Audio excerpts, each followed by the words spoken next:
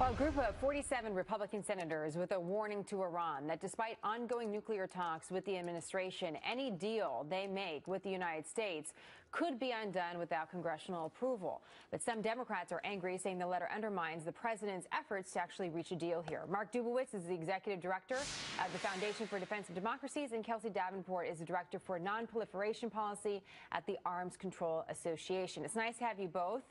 Just to set the record straight here, if the president signs a treaty with Iran, he will need the Senate. If the president has some sort of executive action or order, technically he doesn't need Congress, but it certainly leaves that deal open to vulnerability. So we don't know what the deal actually could be yet, Mark, but what do you think of this debate about whether or not that letter is appropriate when it's sent to Iran?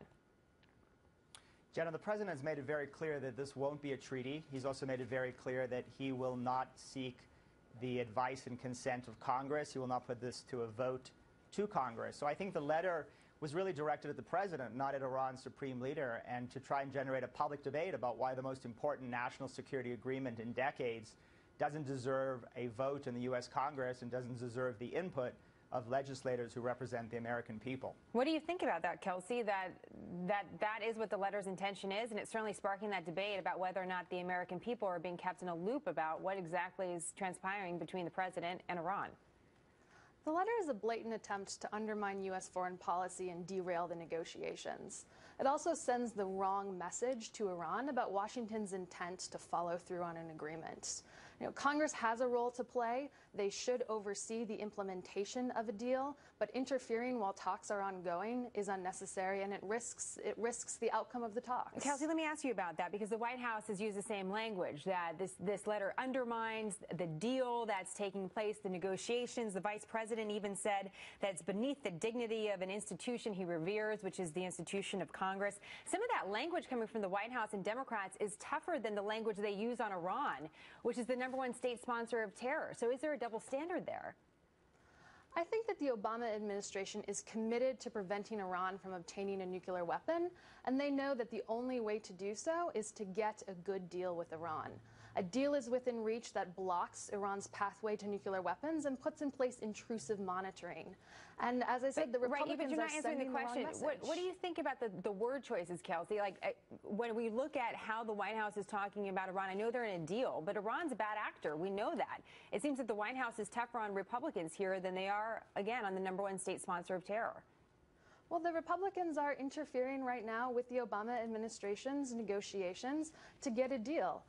And that is what the Obama administration should be focused on, getting a deal that prevents a nuclear-armed Iran, because that's in the best interests of U.S. national security. Mark, the Republicans aren't offering an alternative to that. Mark, go ahead and pick up on that point. That's been a criticism of the White House as well. Republicans, even Netanyahu, they're not offering another alternative and at the same time interfering with very important work that is being done according to the White House. Your thoughts?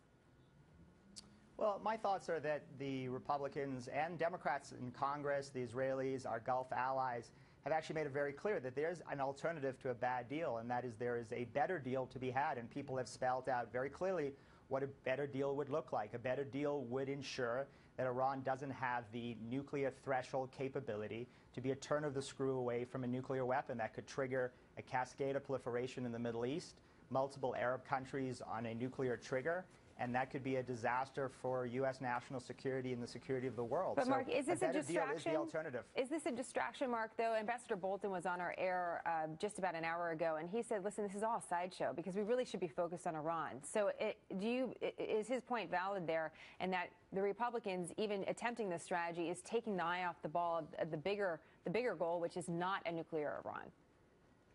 Jenna, it's a good question. I mean, is the Netanyahu speech a distraction? Is the letter a distraction? It may be, or it may be provoking a very public debate about this Iran deal. It may be actually educating Americans about what is in this deal and about what the threats that America faces. So I think what you're seeing is a frustration on the Hill, not only by Republicans, but shared by Democrats. They are being cut out by the administration, that they have no role to play. And I think the letter, the speech, and a number of these issues are a manifestation of that frustration that Congress believes they have a role to play. Well, I mean, that's an interesting point. We'll leave it there. Our viewers can decide. Distraction or perhaps just what we need here on a very important conversation. So we'd love to have you both back as always. Mark, Kelsey, thank you very much. Thanks so much, Jenna.